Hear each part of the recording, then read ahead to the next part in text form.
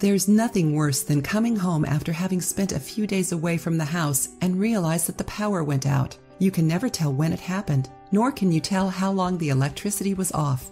All you're left with is a sinking feeling because you've got a freezer full of meat. How are you supposed to tell if everything is still good or if it's all ruined and just needs to be thrown away? Here's a super simple trick that involves 3 things that you've always got in your house. Go get a coffee mug, a coin, and some water.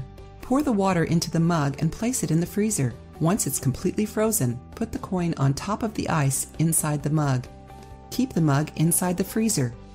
The next time you come home and the lights have been off, you'll know if it was just momentarily or if it was for a longer period of time. How? Well, if the coin is on the bottom of the mug, that means that at some point in time while you were gone, your freezer reached room temperature long enough for the ice to thaw and the penny to sink to the bottom. If the ice refroze, you know that the electricity was restored for long enough to refreeze the water in the mug. Therefore, if your coin's at the bottom of the mug, throw away the contents of your freezer. The food is contaminated because everything thawed and then froze again. If everything is normal and the coin is on top of the ice like you left it, the food is good. If the coin is somewhere in the middle, then that's an indication that the food may not have thawed completely, but remember to use caution. It's a simple trick that may save you from one big headache. If you liked the video, give it a thumbs up and share it with your friends.